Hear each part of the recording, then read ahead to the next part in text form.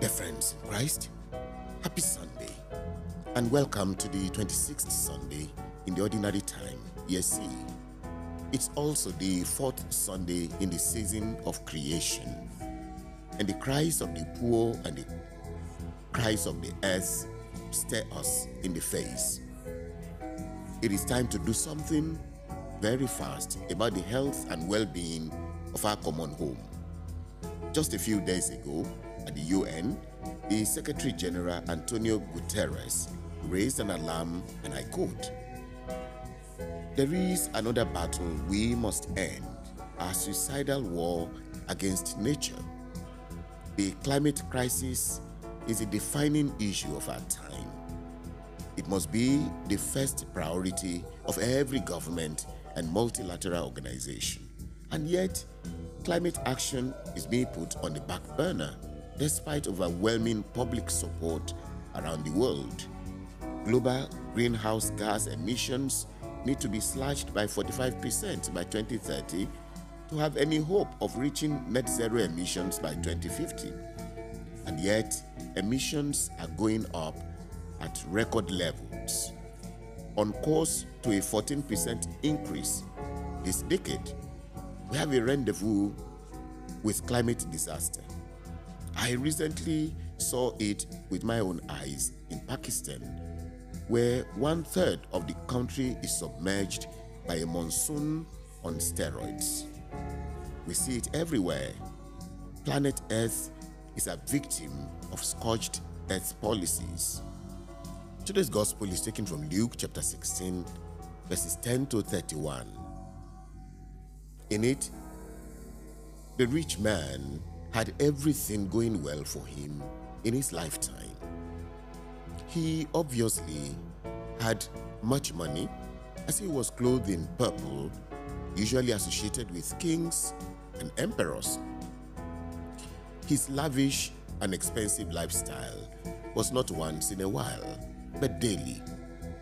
On the contrary, at his gate was a poor man whose situation was compounded by illness that has left his whole body with sores and with no strength to earn a living. His food was more of desire than real. Even while alive, dogs were feasting on his sores. Did the rich man notice Lazarus? Obviously, from the latter part of the story, he knew him. At death, Lazarus did not have an expensive funeral. It was possible the dogs simply completed what they began while he was alive, or the town council officials came for the evacuation and disposition of the body in a mass grave, a shallow grave, or simply threw it into the sea to feed other creatures. He was carried, however, by angels to Abraham's bosom. When the rich man died, however, he most likely had a funeral befitting his status. Most likely expensive caskets, new hearse, laid in state for orations and great speeches, and had a funeral procession and march that is one of its kind. He arrived at a befitting city, Hades. The rich man in his torment recognized Abraham and Lazarus.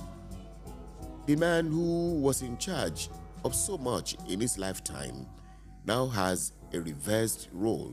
He begged Abraham for help, a help that will come to him through Lazarus.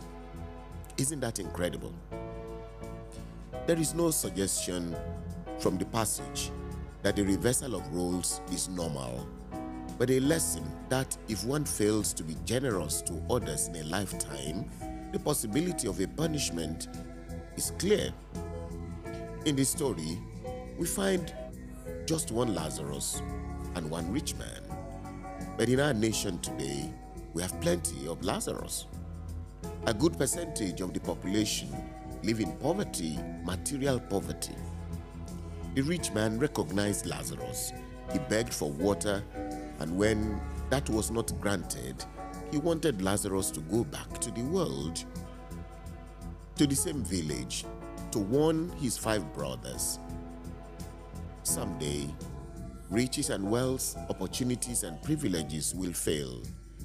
Are you like the steward in last week's gospel, planning for that time?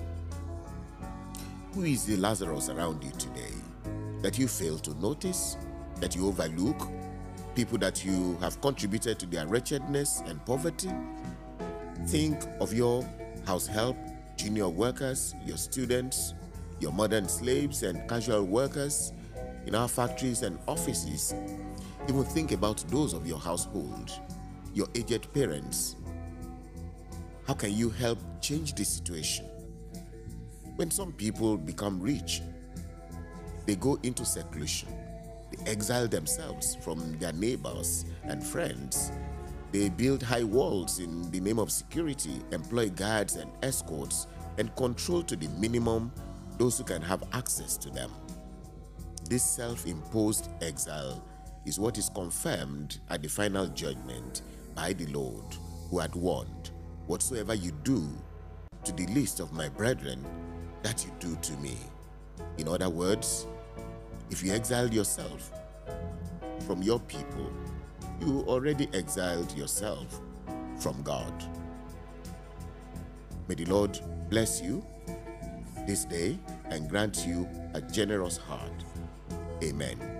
May Almighty God bless you, the Father and the Son and the Holy Spirit.